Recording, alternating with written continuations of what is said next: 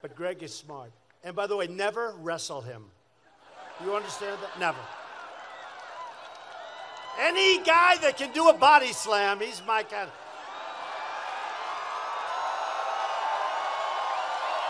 He's my guy.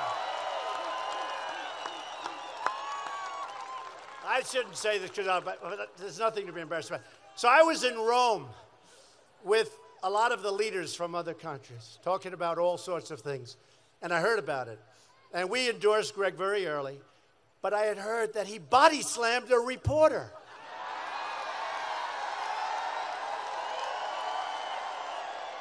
And he was way up. And he was way up. And I said, oh, this was like the day of the election or just before. And I said, oh, this is terrible. He's going to lose the election. Then I said, well, wait a minute. I know Montana pretty well. I think it might help him. And it did. This will be an election of Kavanaugh, the caravan, law and order, and common sense. That's what it's going to be. A lot of reasons that caravan, 4,000 people.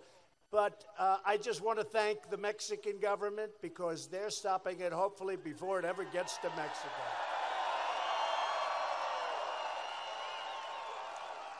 As you know, I'm willing to send the military to defend our southern border if necessary.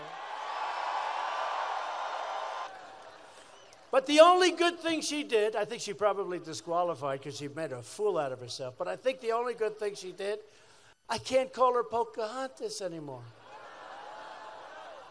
Right? I came up with the name Pocahontas, and they once said, you must apologize for that. I said, why? Well, it's not nice what you're doing. I said, okay, I'd like to apologize to the real Pocahontas.